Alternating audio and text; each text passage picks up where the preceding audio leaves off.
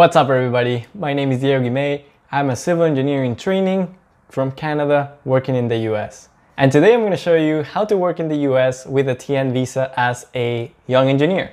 Now the reason why I want to make this video is because I want young engineers and young engineers to be, aka engineering students, to know that we don't need to limit ourselves to the options within Canada. It is very simple to start working in the US with this TN visa. Without further ado, let's get into the breakdown for the video. Actually, one more thing before we get into the breakdown. Given the circumstances and everything that's going on in the world right now, the US has temporarily suspended all of the visa stuff for people to come work in the US. This will get lifted once this goes away.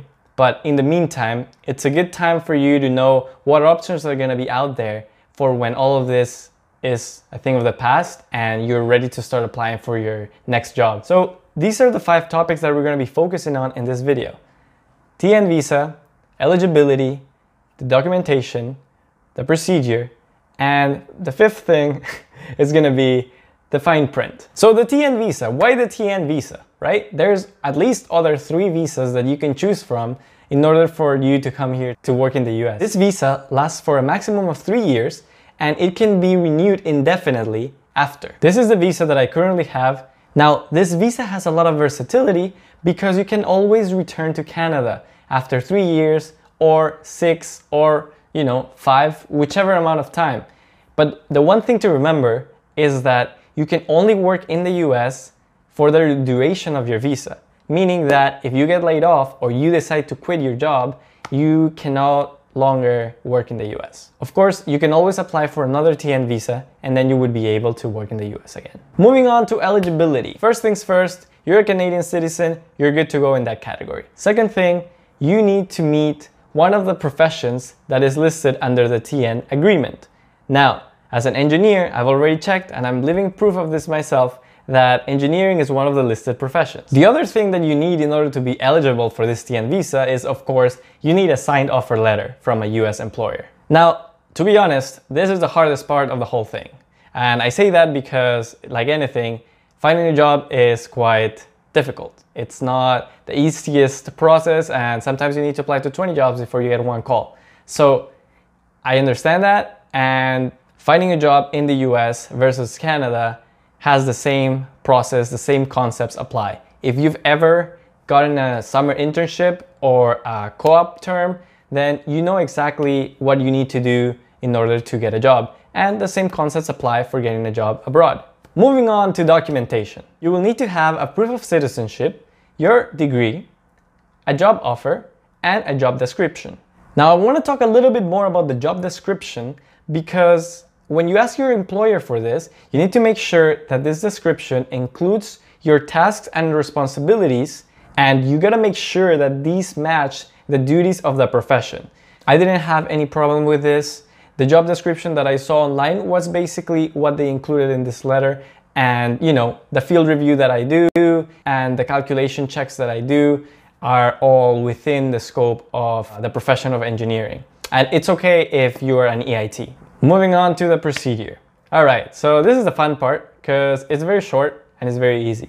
So you're gonna gather all of your documents and you're gonna go to an authorized port of entry.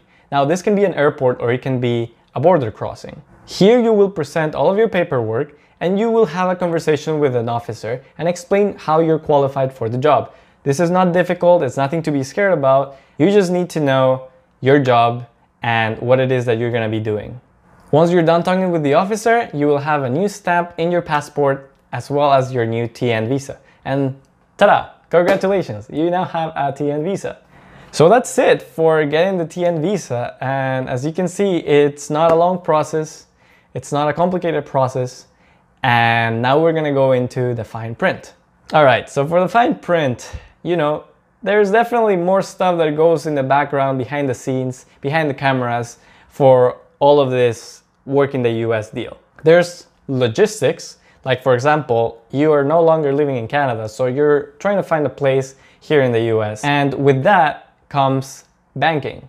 So what I recommend is that you open a cross-border account in order for you to get paid in US dollars and be able to transfer that money into the Canadian account. Now, what this cross-border banking does is banks like TD and RBC have their American branches and they also have their Canadian branches. So what ends up happening, they link these two in the website. At least that's how they do it in TD. And you're able to very simply transfer your funds from one account to the other. And the exchange rate is pretty good. I cannot complain. Earning in American dollars and paying my loans in Canadian, it's just like give me that 0.3 every day, right? Now, the other thing that you're gonna wanna consider when you're moving is your relationships. If you're moving to the US, it's a big change. It's something that is definitely gonna have an impact in your friendships, your relationships, if you have a significant other, and your family. You're gonna make sure that you just communicate so that everybody is aware of the change that you're planning to make, and you know, there's no surprises, because nobody loves surprises like that. And that's it, you guys. Thank you very much for watching this video. It really means a lot. As you can see in my channel, this is the first video that I've ever published, so I was really excited about this, and I was really wanting to share as much information as I could with you, so that, like I said at the beginning, you have a bigger pool of options once the jobs start cranking up again. So I hope you learned something from this. If you like this video, please give your finger a nice quarantine workout, curl it, and click the like button. And yeah, let me know in the comments below what you want to see next. Let's stay connected. I'm super excited to keep getting to know you and keep answering your questions.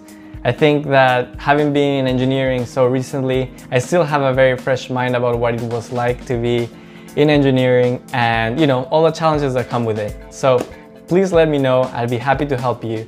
And till next time, catch you later.